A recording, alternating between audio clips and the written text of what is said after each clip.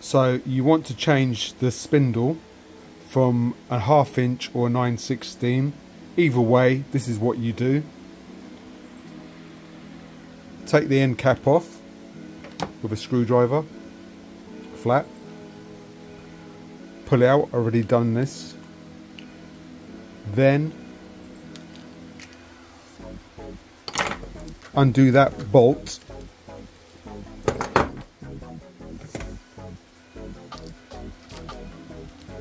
Which will be tight. Then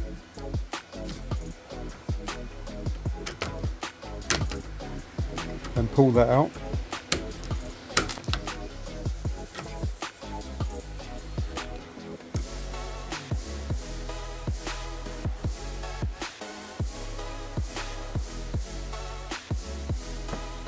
Then you need to unscrew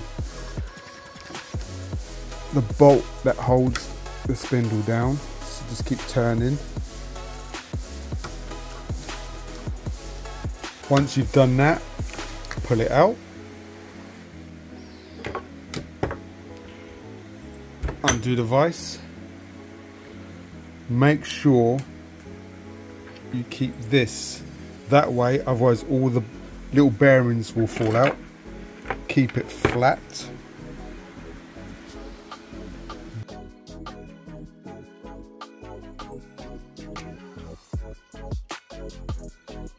Then you get your other spindle.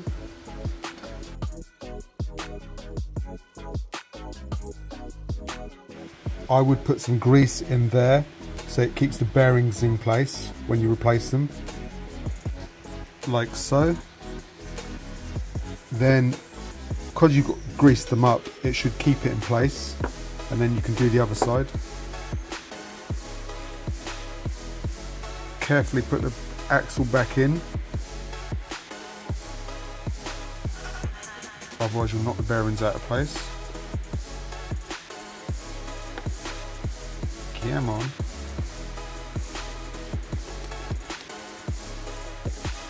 Put it back in the vise. This nut goes on first. Can you see it?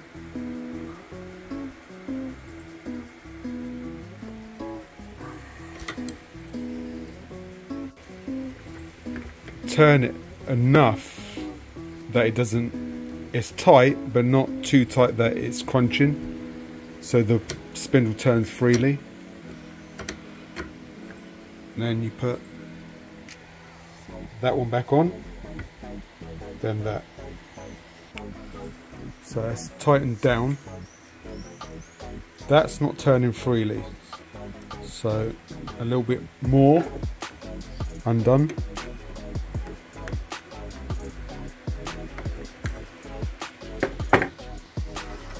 That's what you want. But so there's not much movement, so a little bit tighter. Then you put this back on.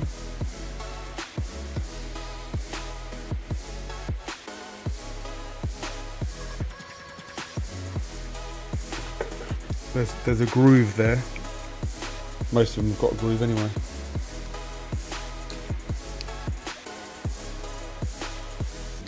Flat. Then the nut. And the same again, tighten it enough that it bites and turns freely.